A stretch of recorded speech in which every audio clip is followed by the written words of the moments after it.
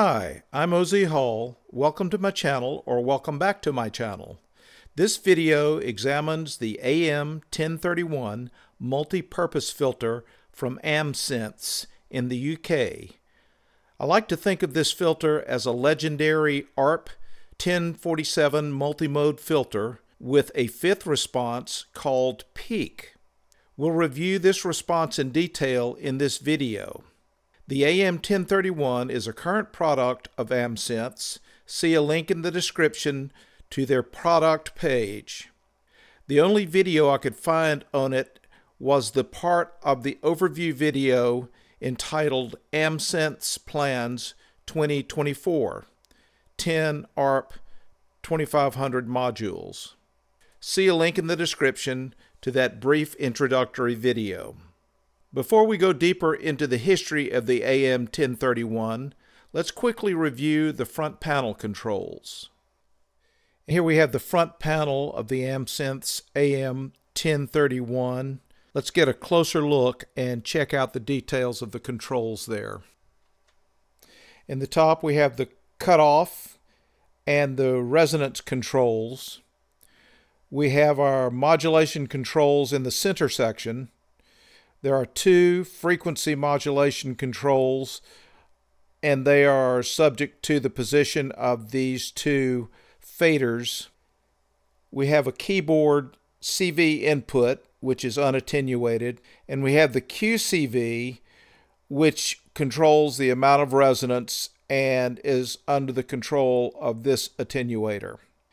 In the bottom section, we have a 2-input audio mixer, and we've got 4 output sockets. They are high pass, low pass, band pass, and then here we have a single socket to accommodate both the notch and the peak response outputs. And we switch between notch and peak with this switch here. And those are all the controls on the front panel. The AM1031 is described in the product page as being a, quote, reimagining of the ARP1031 dual multipurpose filter that was announced in 1970 as part of the 2500 analog modular synthesizer, end quote. The ARP1031 product never made it into production. This multipurpose filter did make it into production in 1975 as the Aries AR327 module in the Aries modular series. Engineer Dennis Collin developed both the 1047 and the AR327. The AR327 has now been recreated as the AM1031 module. I already have several videos on the Behringer 1047 multipurpose filter. See a link in the description to one of those videos. As I mentioned before, on the 1027, there are 4 responses. You have low pass, band pass, high pass, and notch. The 1031 has all of those plus the peak response. I want to focus on the new peak response in this video. For reference, there is a link in the description to a demo of the peak response of the Triangulum Research AT 327, which is a 2018 clone of the AR 327 Aries module, but it is in Eurorack format. So see the description for that link. Now let's take a listen to the AM1031. We're going to do some A/B audio tests between the notch on the 1047 and the notch and peak on the AM1031. We're using a single oscillator as our audio source. It's going to both filters. We're using this oscillator in low frequency mode as a triangle wave, and it's going to both filters to modulate the frequency. So let's listen to the 1047 first.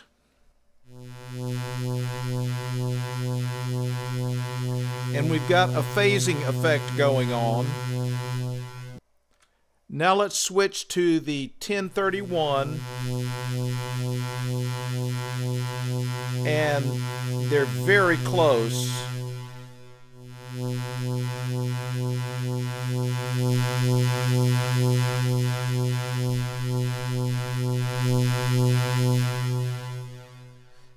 And I want to point out that we're taking the notch output and we've got this switch set to the bottom position, which is labeled peak, and the upper position is labeled notch. We'll talk more about that later. But that's the comparison of the notch response on the 1047 to the AM1031. We're going to continue with the same setup. Our audio source is this VCO. Our modulation is coming from this VCO in LFO mode, and we're going to listen to the AM1031. We're taking the notch peak out, and we're going to put this switch in the upper position. We've got the resonance all the way counterclockwise, so let's listen to that.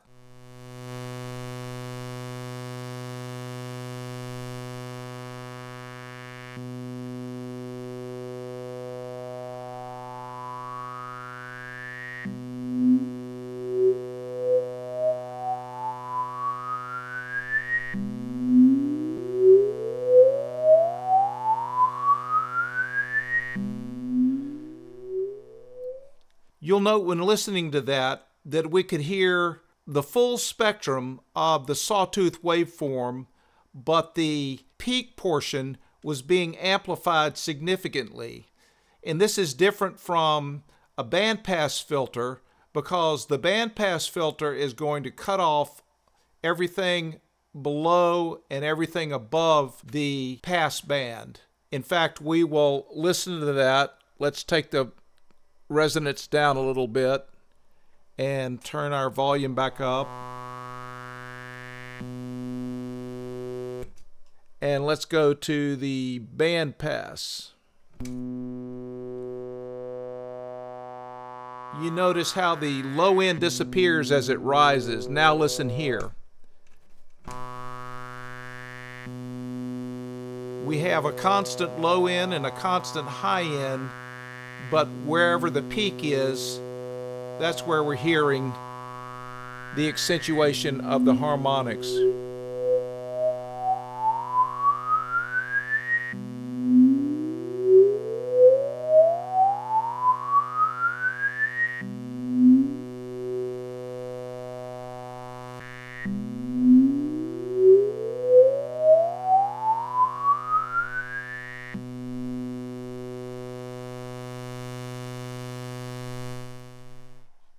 And that's a pretty sweet response from this filter.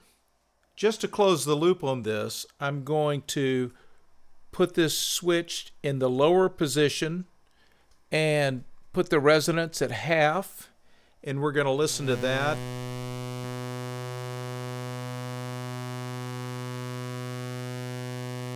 And the phasing effect pretty much goes away. We get a little bit going on there.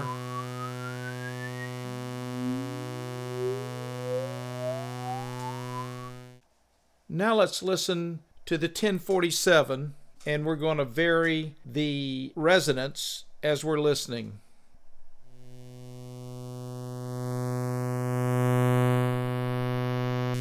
I'm avoiding overdriving the filter.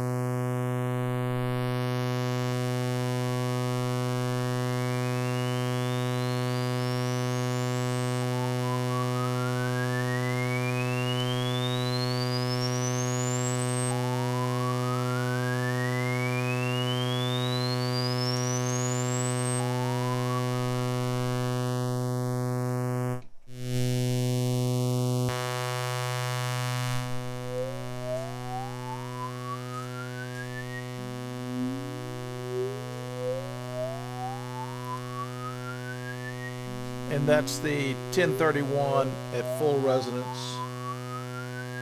Now let's listen to the 1047 at full resonance.